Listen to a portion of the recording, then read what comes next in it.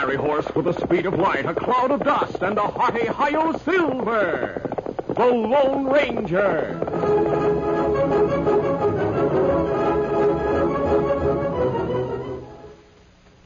General Mills, makers of Cheerios, the ready-to-eat oat cereal that gives you go power, and Wheaties, the breakfast of champions, present by special recording, The Lone Ranger. G-Man Jimmy is 8 years old. He is strong and he is bold. He can capture outlaws 'cause he knows he's got go power from Cheerios. Yes, he's got go power. There he goes. He's feeling his Cheerios. Cheerios. Cheerios. That's Cheerios, all right. The nourishing oat cereal that's shaped like little letter O's. The ready-to-eat cereal with a wonderful toasted oat flavor.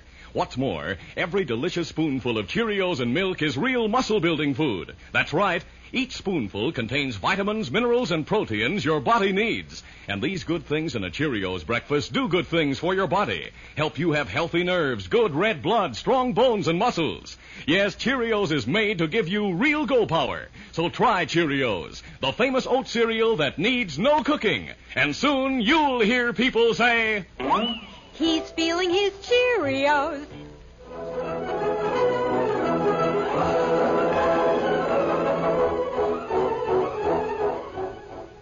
With his faithful Indian companion Tonto, the daring and resourceful masked rider of the plains led the fight for law and order in the early western United States. Nowhere in the pages of history can one find a greater champion of justice. Return with us now to those thrilling days of yesteryear. From out of the past come the thundering hoofbeats of the great horse Silver. The Lone Ranger rides again. Come on, Silver. Let's go, big fella. Hi-yo, Silver. Hooray!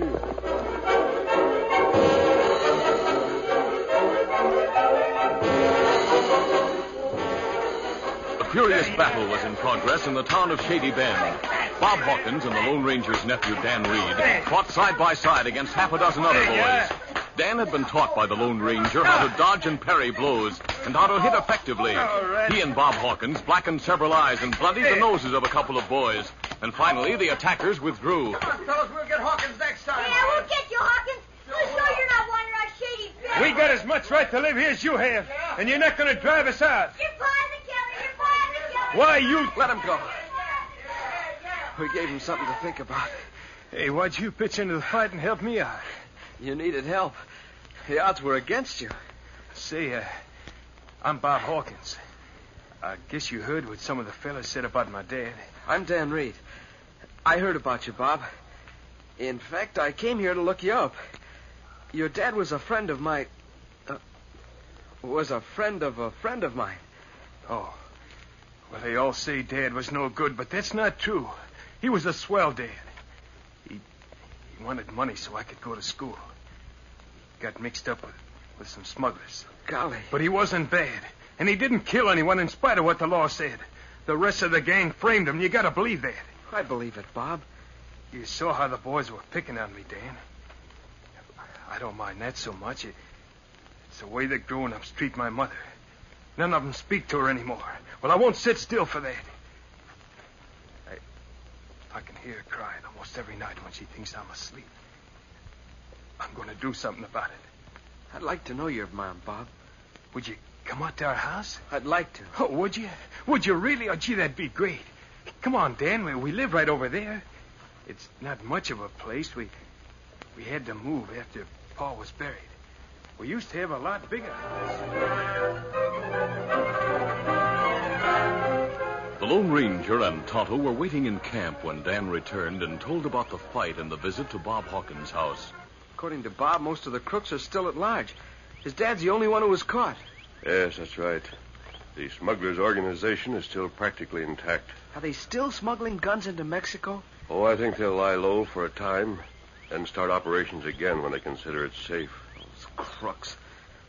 They should have been hung instead of Bob's father. If they're not found, Dan, they'll expand their power till they become a real danger to the international relations with Mexico. Furthermore, a government agent has been murdered. Every man who had a hand in that must pay. Wish something could be done so Bob wouldn't have to leave town. Oh, is he leaving? Uh-huh. He and his mother can't earn enough to live on. Bob's leaving in the morning.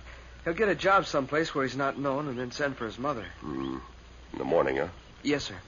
Why? I want to talk to that boy. I'll see him tonight. That night, Bob Hawkins lay awake in his bed long after his mother had sobbed herself to sleep. The moonlight slanting through the open window fell in a square patch on a rolled-up blanket that held Bob's few possessions. It rested in a corner, ready to go with the boy at daybreak. Then the shadow of a man's head and shoulders appeared, and a voice came from the window. Bob. Huh? What? Take it easy, Bob. There's no need to waken your mother. Who are you? Bob turned toward the window as he leaped from bed. There was light enough to reveal the fact that the midnight visitor was masked. What does that mask mean? Are you one of the gang? Don't let the mask mislead you. Come over to the window, Bob. I want to talk to you. If you're one of the crooks of No, Flame... I'm not. I want to get those crooks who ruined your father, and I want to help you. No one can help me. I don't want any Bob, help. also, I want you to help me. I'm not helping anyone. That's a mistake my father made. I knew your father. He was a good man until he met Tom Martin. The law said he was a smuggler and a killer. Bob, I want you to help me make Tom Martin and his pals pay for what they've done. Why doesn't the law get them like they got Dad? The law must have proof against those men. You might be able to help me get that proof. How? You're planning to leave town. I figured on leaving at daybreak. My blanket rolls already. I want you to leave, but not at daybreak. Before you go, I want you to do some talking in town. Talking? Yes. Stay in town for several days while you talk about leaving to get a lot of money. I'll tell you what to say. The Lone Ranger spoke in a low voice for over half an hour while Bob listened with mounting interest and enthusiasm. The boy did not leave town at daybreak. He stayed around for several days, during which he dropped remarks in certain places and did some carefully planned bragging. Soon after Bob Hawkins left Shady Bend, a man named Bart Jenkins mounted a horse and rode hard to a cabin in a woods not far away. Tom Martin and several other men were there. They came out to meet Jenkins. Ho! Riding hard, Bart. What's up? Something wrong? Tom, I got news. Well, let's have it. Jim Hawkins' wife and son have been having hard going since the trial. You knew that. That's not my worry. I gave Jim Hawkins what I promised. He got his share. He didn't do any of the dangerous work like the rest of us. We didn't need him at all. It was Tom's idea to have him act as front man and handle the cash. And it was a good idea. He's the one who was seen, so he's the one who got his neck stretched. As for handling the cash, none of you'd trust me. And I felt the same way about you critters. You only thought you could trust Jim Hawkins. What's that, Bart? Remember you thought he should have got more cash than he collected? Yeah. That's what we thought. Well, it looks like he did. Huh? He held out on us. He held up? He hid away a lot of the cash, and now his son is going to get it. What's that? Bob didn't know I was working with you, Tom. He told me a few things, bragging sort of. He's got a masked man and an Indian to help him, and they were How riding... does it happen he talks to you so free? He's glad to have someone who listens to him. Not many people talk to him. What about the masked man and Indian who are helping them? After what he told me, I kept watch on him. He got enough cash from Summers to buy an old horse. This morning he left town, so I followed for a ways. Outside of town, he met the Indian and the masked man. The three started along the trail toward Pleasantville. Well, why didn't you follow him? Those two men wore guns tied low. I didn't want to take chances. So I come here fast. We can cut him off on the trail if we go over the mountain. Maybe we should let the boy have that cash. After all, Hawkins took his medicine without telling on the rest of us. Only because I told him his wife and kid would get hurt if he did. If he held out on the cash, I want it. Me too. Get the horses, boys. The four of us will be able to handle the boy and his pals. We'll bring him back here and ask some questions.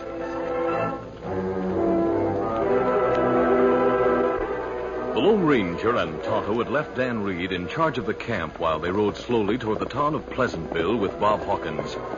Presently, they saw 4 horsemen approaching from a hill on the south. There's Tom Martin. He's been suspected of many crimes, but no one ever had proof against him. There's Bart Jenkins. He lives in town. One of the men you talked to? Yeah. Bob, I think you're looking at the men who ruined your father. If I had a gun, I'd make 'em pay. No, the law must get them. Now remember, Bob, you too, Tonto, do exactly as I said. Me remember, Kemosabe. Right in there, you covered! Hold on. They've all drawn guns. It's all right, Bob. Hey, Bud, why are you waving a gun at me? Take it easy, Bob, and you won't get hurt. These are my friends. And these are my friends. There won't be gunplay if you do as I say. What do you want? I want to talk to you and the kid, but not here. We're taking you where we can talk without being disturbed by someone coming along the trail. Oh, you are? Beaver. Yeah? You and Bart take their guns. Right. Take off that man's mask. We'll see who he is. Oh, 1 minute. Are you planning to make prisoners of us? What's it look like? Don't try it. We'll go with you to talk, but if you try to disarm us, we'll argue the point. 2 of you armed against 4 of us? Some of you would get hurt before you got us. Maybe he's right, Tom. All right, for the time being, you can keep your mask and guns. As for later on, we'll see.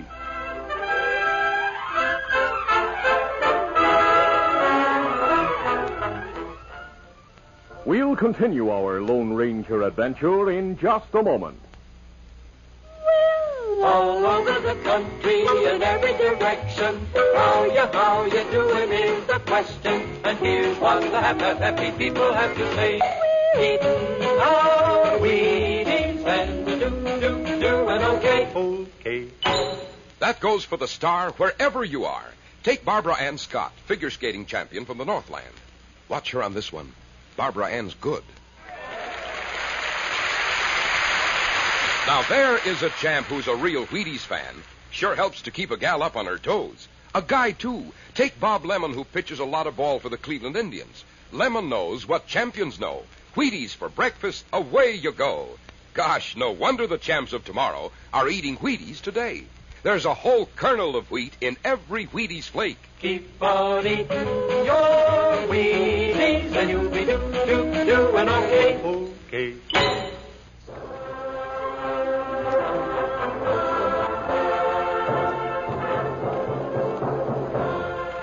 Now, to continue. Tom Martin looked at the masked man and saw what he thought was a trace of a wink. He accepted the Lone Ranger's offer to go to the shack without resistance if no effort were made to disarm or unmask him. Bart Jenkins rode ahead to show the way. The Lone Ranger followed, accompanied by Bob Hawkins and Tonto. In the rear, Tom Martin and the 2 remaining smugglers held their guns in readiness. One man was left outside the shack as guard, so there would be no interruption. The others went inside. Martin eyed the masked man for a moment. Now we can talk. I think I know what you want to discuss, Martin. Before we get down to business, we'd better send the boy outside. Who, me? Now, hold on. Quiet, Bob. Why can't I hear what you're going to say? Because unless you're outside, I won't talk. Take him outside and tell Joe to watch him. Right, boss. How about the Indian? He stays. Get going, Bob. Oh, this is a dirty trick. Doggone it, I want to hear what you say. Hey, Joe. Boss wants you to keep an eye on the boy and see he don't get away. I'll watch him. Now then, how about getting down to business? I'm ready if the masked man is. How about it? I've let you keep your mask and guns, and I've sent the boy out. Now, is there anything else you'd like before you're ready to talk? I'm ready now. It is true, isn't it, Bart, that Bob Hawkins told you his father had received some cash from the last shipment of guns across the border? Strikes me as odd that the kid didn't speak of it or do something about it before this. He knew very little about it until I talked to him. Even now, he can't locate the cash without my help. You tell us where the cash is hidden. Oh, no, Tom. I won't do that. I'll get the boy to talk.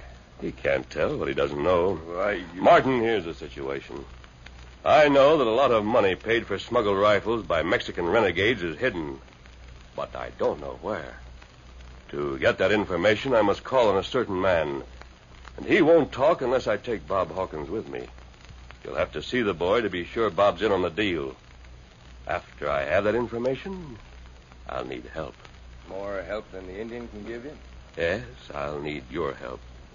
That's why I was willing to come here for a discussion. Ah. You want us to go partners with you, Oh, you might say so. And split the cash 7 ways? No. The 2 outside don't have to be cut in. You mean Joe and young Bob? You're a cool one, ain't you? You know what I mean? Yeah. You mean we eliminate the people we don't need when we're through with them. It's a good idea. I'll take that deal. Now, where'll we find the hombre who can tell us where the cash is hidden? You'll know when we get there. We're heading toward Pleasantville. We go beyond Pleasantville. We can reach our destination by sunset. And we'll start right now.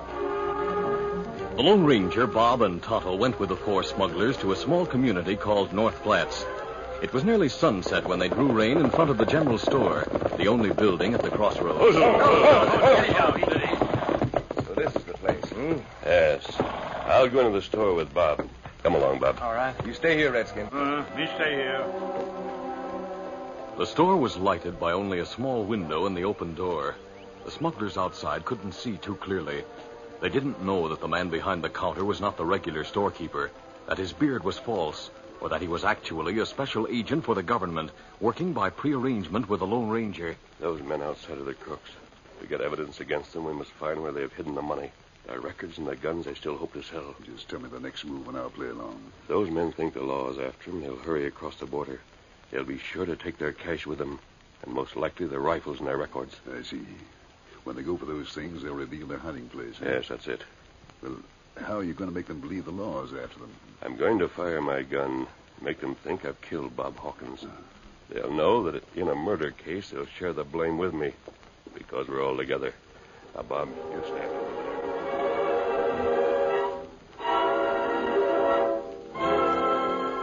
Sure wish we could hear what's going on inside. Let's go closer. Better we stay here. Do what masked men say. The Indian's right. Tom, I don't like what I see in there. The boy's trying to talk, and the masked man's trying to stop him. Hey, he's drawing a gun. He's pointing it at the boy. I don't want gunplay, not here. Why, you... Hey, he started gunplay. Those shots will bring men from the houses over yonder. Here comes the masked man. You pay! Get going before he finds another gun. You gun crazy fool! Get going, you hear? The boy started talking. Easy, steady, big fella. But why'd you shoot him? Save the questions. Get out of here. Get up. Get away.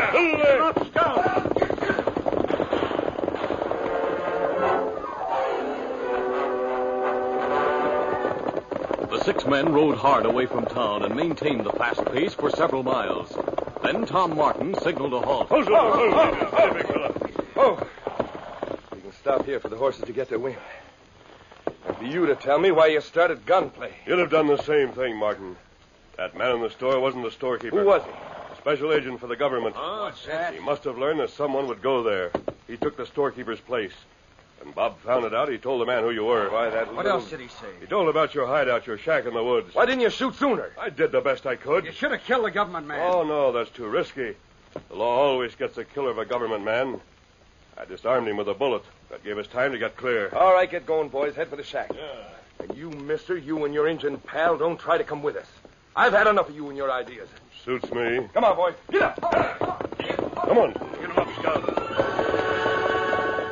The Lone Ranger and Tonto rode at an angle to the route of the four smugglers and were soon out of sight in a stand of timber. Tom Martin and his men continued as fast as their horses could travel to the shack where they had lived for the past week. We got to work fast. We aim to get across the border with the things we got buried. Bart, you stand watch. Let us know if anyone comes this way. Right. The rest of us will get the stuff together. You think we can take the time? We can't cross the border broke, can we? We worked too hard to get our pile of cash together, and we'll need the names of those men we deal with in Mexico. I'll get the records. Get to work, boys, and fast.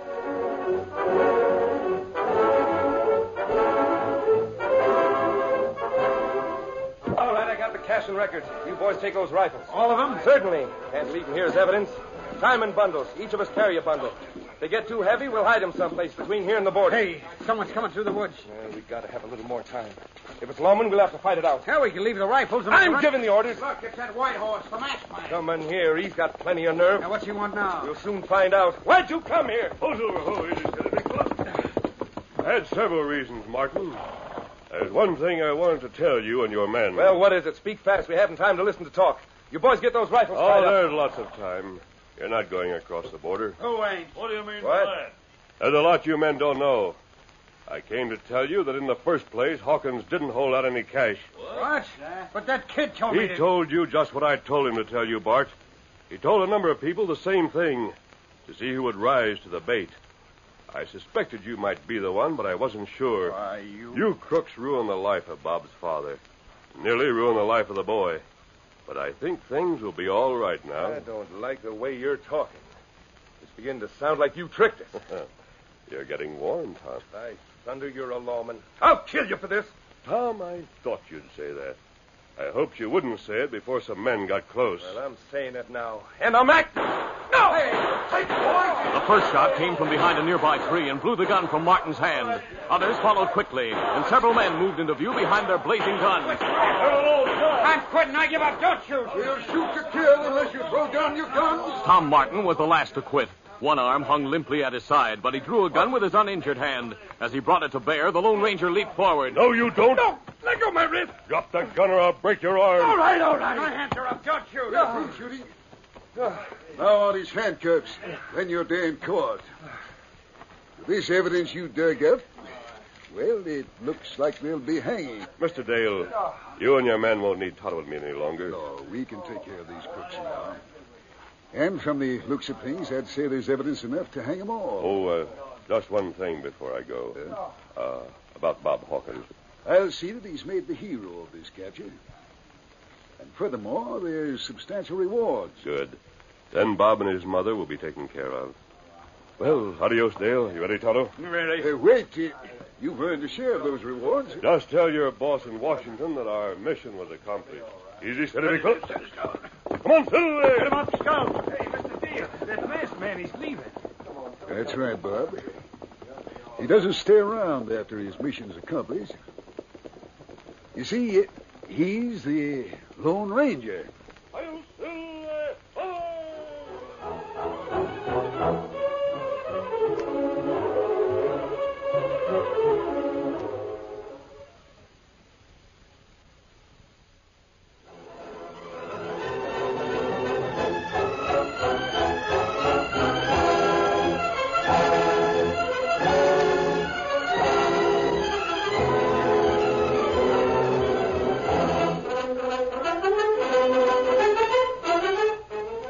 The Lone Ranger, a copyrighted feature of the Lone Ranger Incorporated, is produced by Trendle Campbell Muir Incorporated. The part of the Lone Ranger is played by Brace Beamer. Your announcer, Fred Foy. Listen to the Lone Ranger.